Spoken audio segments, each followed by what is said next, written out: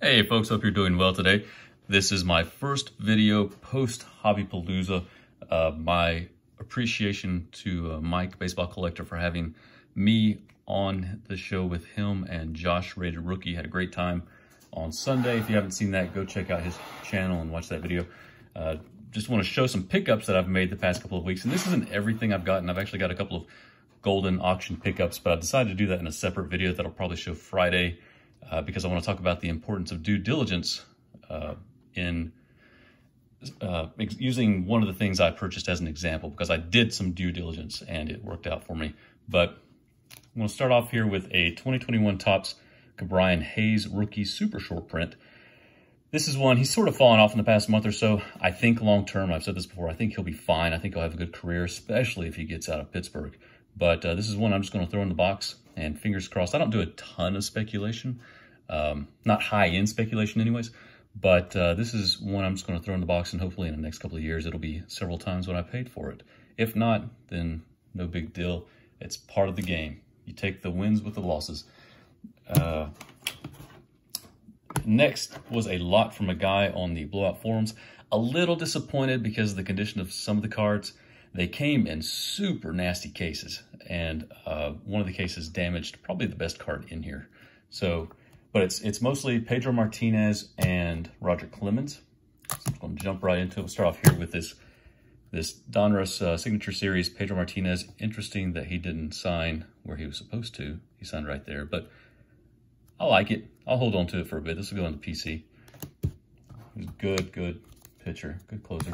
Next here we got it's a game-worn shoe. I don't think that's numbered. That is not numbered. A triple threads with a nice Mets patch, but I don't think of him as a Met. So, you know, I love a nice patch, but I like the patch to be of a team that I like to think of the player as having been with. So I will sell this. I will get rid of most of these. I'll probably just keep one of each that you'll see at the end. Got this dual jersey swatch Expos Red Sox. Just a very plain swatch. This piece of game used cap, and I don't know what that is, if that's dirt or what, but it's numbered out of 125. It's out of Upper Deck Vintage. Little two-color patch here, nice little thing. Numbered out of 125. Another two-colored patch. This one is numbered out of 325. This Crowning Glory game-worn cap, numbered out of 25, out of Upper Deck Vintage. This is Essentials 2003 Fleer, just a little jersey swatch. I don't think it's numbered. It is not numbered. And then, talk about this one a second. This, a nice little Manny Ramirez Pedro Red Sox patches numbered out of 50. Has some damage right there, which I thought it might. The pictures weren't super clear, but it did look like there was something on the edge right there. So I assumed that there was probably something going on. This card, which is a great looking card, Ultimate Collection had some great patches, but again, I just don't think of Pedro Martinez as a Met. So I will sell this one. It's numbered out of, what is it numbered out of? 25? Yeah, 25 right there. Great looking patch, just not in the right uniform. This card is one that was damaged. So I said these came in some really crappy cases. This was the case that this came in. And when I unscrewed it, pulled it off, you kind of know if you can see it. There's some dots. I can't really see it. Oh, yeah, I can. Right there, you see those dots? And there's some down here. Well, the card was stuck to the case. And so when I pulled it off, it pulled off parts of the card.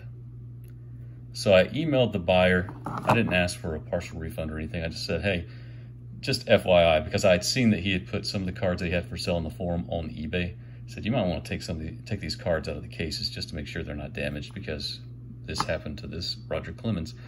I was torn when I got these because, like I said, I just wanted to keep one nice patch of each player. And that was a really nice patch, but I don't think of him, of Roger Clemens, as an Astro. I think of him as a Red Sox, and a Yankee. And this next card had a nice Red Sox patch and Yankees patch, which is great, but I didn't care for the opposing side thing, the different side, front and back side thing. So I was like, well, would I want to keep this one or would I want to keep this one? And then that happened, and I made up my mind for me. I said, okay, I'm keeping this one.